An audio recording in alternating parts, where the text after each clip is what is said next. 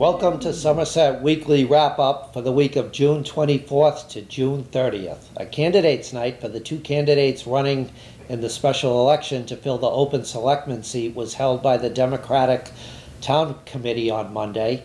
Candidates Kathy Souza and Melissa Terra made opening statements and then answered questions from a media panel in the audience.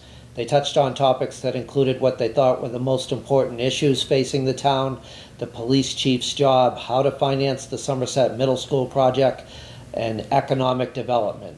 The Candidates' Night can be viewed on Somerset Access Television's YouTube channel. The special election will be held on July 12th from 12 p.m. to 8 p.m. at Somerset Berkeley Regional High School. The town of Somerset has been awarded $1.8 million in American Rescue Act funds that Town Administrator Richard Brown said will most likely be put into infrastructure improvements that are needed for the water and sewer departments. Brown said the town has already received about half of the money that will be paid to Somerset in 2 installments.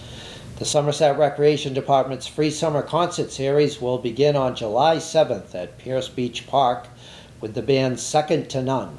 Second to None is a high-energy group that plays Motown and disco classics as well as other music from the 60s, 70s, and 80s, along with some currents and classic dance hits and swing.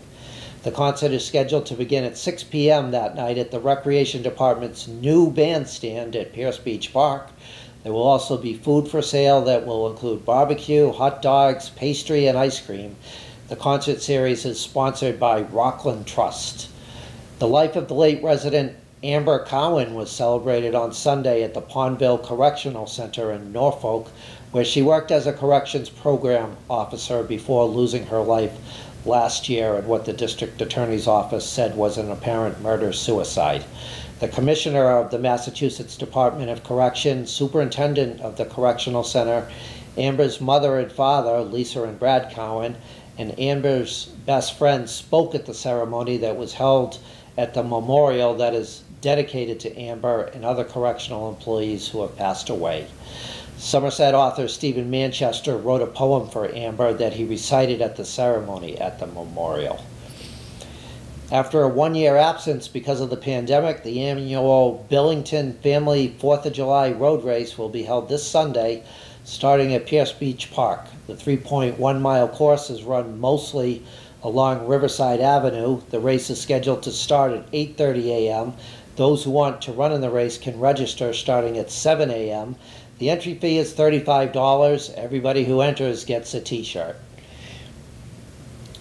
An 11 and under baseball team made up of players from the Swansea Independent Baseball League and Somerset Baseball League held a car wash this past Saturday to raise money to help the family of teen Alex Rogers, who was diagnosed with leukemia in April. The car wash was held at Migno Realtors on County Street in Somerset. Alex is in remission from the leukemia and is being treated at Boston Children's Hospital. He has received a lot of support from the community. A tennis program, which will be run by a USTA certified coach, will be held at the Somerset Berkeley Regional High School tennis courts starting on July 7th for students in grades 1 through 8 and also for adults who are 18 years old and older. Costs for the youth programs are $70 per player for Somerset residents and $80 per player for non-residents. The adult program is $80 for Somerset residents and $90 for non-residents. Everyone who participates in the program gets a new tennis racket. Thank you for tuning in to Somerset Weekly Wrap-Up. We will see you next week with news from around Somerset.